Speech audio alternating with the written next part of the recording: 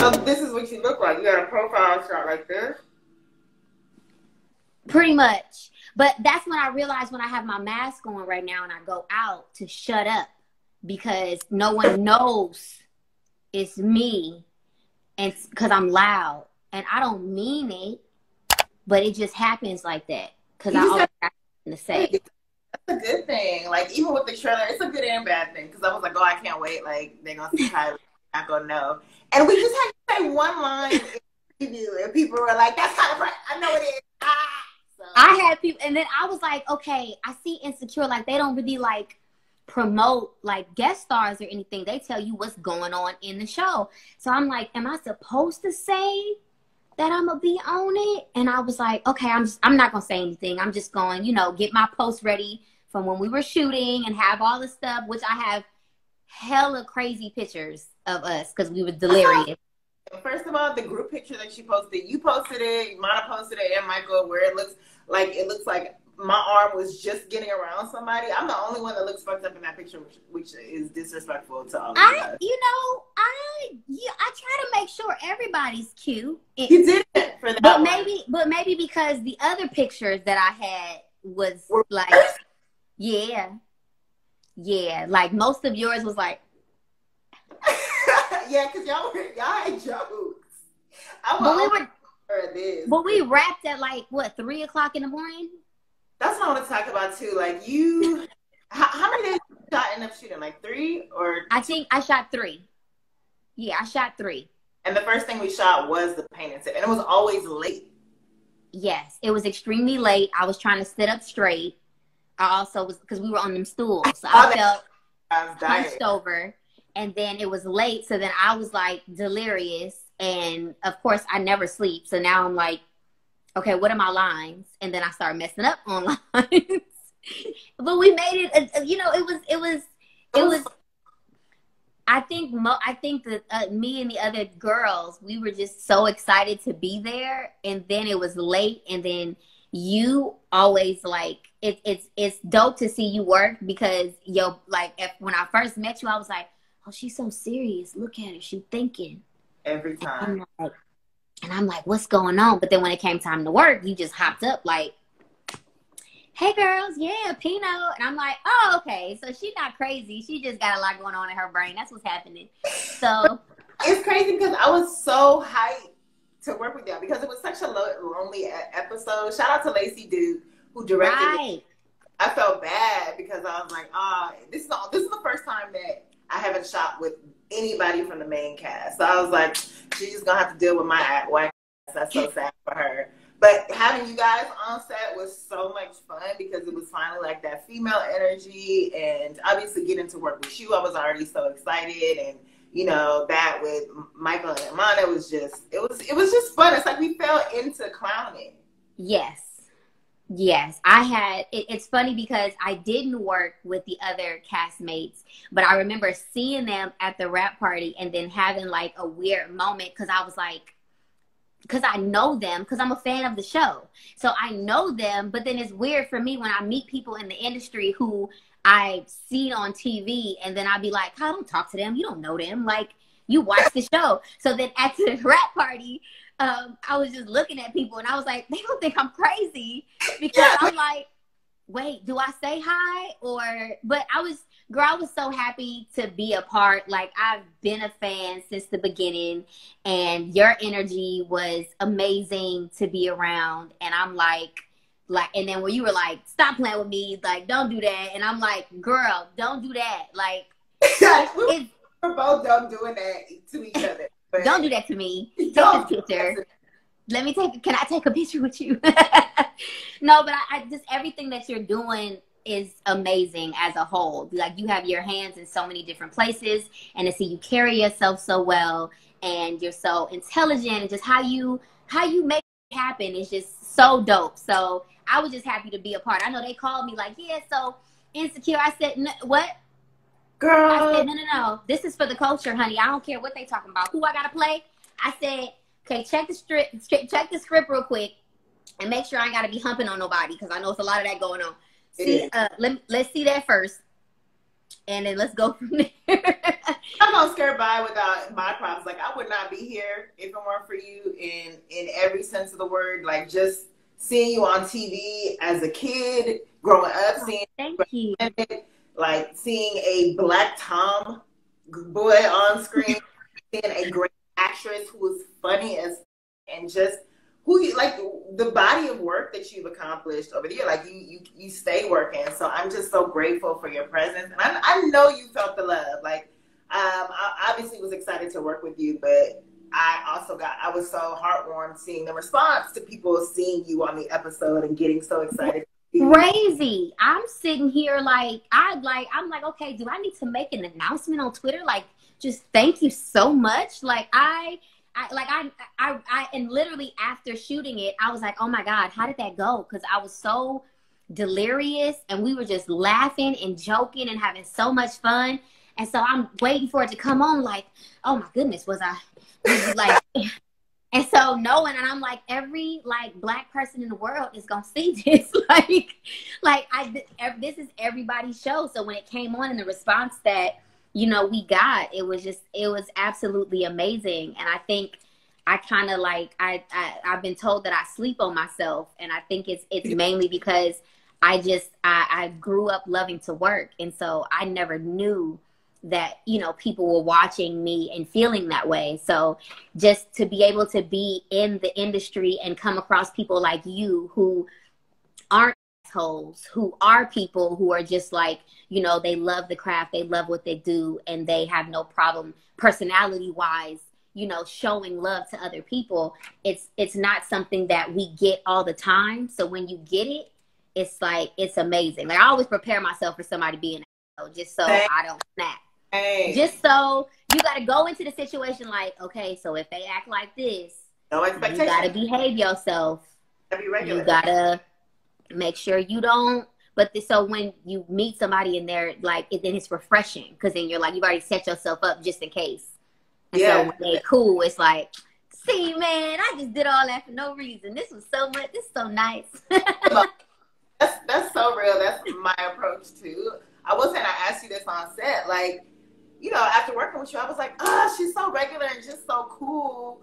But like, you told me, but I'd love for you to tell everybody else, like, child stars can be crazy. Like, you've been working forever. And, you know, I think it obviously came from you wanting to work, but how did you come across, how did you maintain your regularness all these years? I think because I think it's a combination of things, because my family I've always been treated like, oh, that's Kyla. You know what I'm saying? I was never put on a pedestal above anyone else. And the way that I looked at acting was like, oh, I get to do, this is my after school thing. Y'all do drill team, y'all do this. I get to go to auditions, you know, and I was in regular school up until high school. And I think just remembering that I'm a normal person who gets to do an extraordinary job. And we're all people, you know what I'm saying? And it is difficult for the child stars who have gone through so many things. This business is crazy. Like, I have to constantly, like you said, like, we prepare ourselves for certain situations just in case I'm not caught off guard. And then nowadays, it's like, now that social media is brought into it, it's like, it's a whole different dynamic, because now it's like, I just blocked somebody yesterday for saying something on my page that to me was a negative comment. And I was telling my homegirl, I was like, was I wrong for blocking them? No. Because we come from the era where it's like, talk get hit. Like, you're not supposed to just be able to talk. And but you can't hit everybody. What's you gonna find them? Like, I don't know. But right. So then I be hesitating, like, huh? That is my favorite thing in the world. You said you do what? Mute instead of blocking. Yeah. Are you talking about Instagram, or are you talking about on Twitter? Instagram. Oh, yeah. I don't think you can mute people on Instagram. Instagram, you just gotta block them. And yes, why not? And then because if you come back at them, then you look crazy for coming back at them. Now you've gotten this person some attention, because in the blogs are gonna pick up their negative energy. And then I'm like, Kyla, if you're not spending time to respond to everybody positive on your page, don't give this negative, this negative energy any type of, don't feed it. You know what I'm saying? So it's a combination of knowing like I can't drive myself crazy, trying to maintain making people happy, trying to maintain work and trying to maintain all these different things, and just reminding myself that I'm a human being and I have a right to feel a certain way. I have a right to be like it was hard for me to when I started having because I have my kids, like I'm used to, I had a conversation with my man and he's like, everywhere we go, you stop what you're doing to take pictures or to do this or to do that. And then I kind of sat back and was like, I have to make sure that my family is getting the time that they need from me. Because at first I'm like, oh, well, they support me and they watch this. And I guess it comes with the job now. And then, but when I tell people now, I say, you know, I'm sorry, I don't take pictures when I'm with my children. A lot of people respect it. And a lot of people, I don't get a lot of backlash on it. Because I remember one time somebody went online and was like, that she ran over my kid and whoop, whoop, whoop. And I'm like, first of all, I would never. Like, they all like story. Like, why are you making up story? Why are you lying? Why? So I think it's just trying to maintain my mental health during this life, because this is what I love to do. And so I have to make adjustments whenever things change a little bit, and just trying to remind myself that nobody can drive me crazy, and I got to stay sane for the people that's going to really remember me when I'm gone. You know what I'm saying? So, but I feel for the child actors who have gone through, because everybody's experienced different things, and I've been blessed enough to not experience some of the things that most of them have. So I just, when people post about in the industry, like other child star friends in the industry. You said, do I? Yeah. Not really like close friends, but I still have like acquaintances. And I have Cheetah Girls type nemesis. You said what? You don't have like a Raven Simone Cheetah Girls type nemesis? Nah, I don't play all that. I let people know. I'm like, look, ain't nobody popping enough to become an enemy. I don't do that enemy stuff.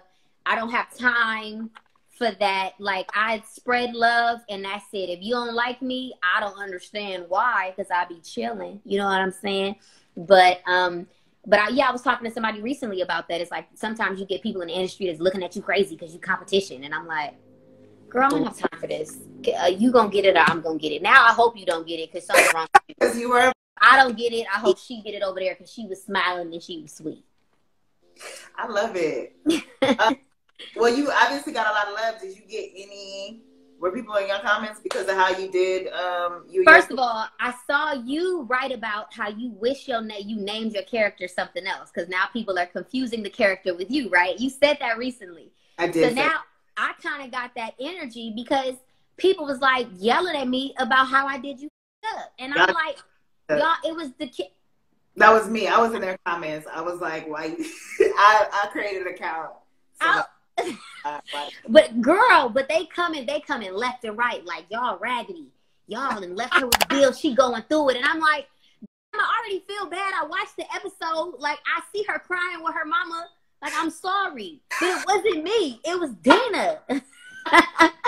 So they banging on me in my comments, and some of them is like, ooh, girl, I was so happy to see you, but you were, I'm like, damn.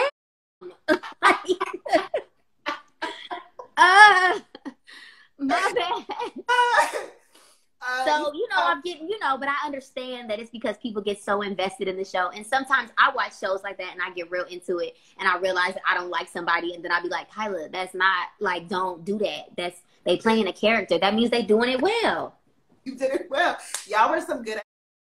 Yeah, and it was, and then it was funny because people was hitting me like, oh, I thought you was coming on to be coming on, but now I see you and left her with the bill. You can't be on no more episodes. I'm like, first of all, who is this, and why are you stopping the possibilities of my future work? Like, don't put that negative energy out there. Don't do that to me. But people are really, like, people really love, like, I've gotten a lot of love as well, like, people are just like, they feel how I felt when I was like, wait, insecure, like, this is for the culture. I'll be an extra walking in the background, like, just to be a part, you know what I'm saying? So I was just happy to be there, and the girls were so sweet. And we went through, I had texted them. I'm like, bro, I was like, y'all, we made it through. Because there was so many different things that was going on that set within those hours. And I was like, we made it. It happened. Everybody had great moments. It was so, like, realistic. Yeah. And it was sad because it did feel like you was making new friends. I know. I felt that way, like, when y'all had to leave, too. I was like, I still got more episodes. Lacey, you still need me? Like, you still have more. And y'all finished mad late. I remember I was sleeping in the truck.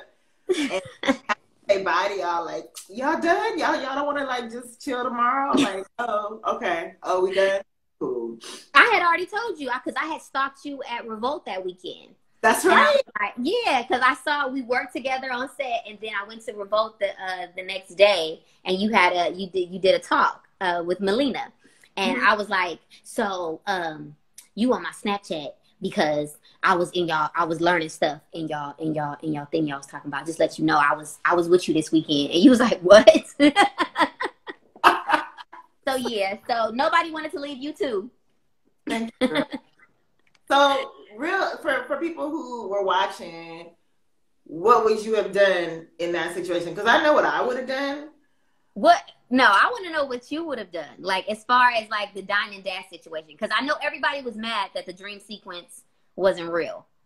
Well, if she had rolled up, so this is what I would do. I would follow y'all for sure. And a lot of people didn't know that when Issa pulled up, those weren't the girls. Mm-hmm. So I try to think she punked out, but she would have punked out anyway, but those weren't the girls.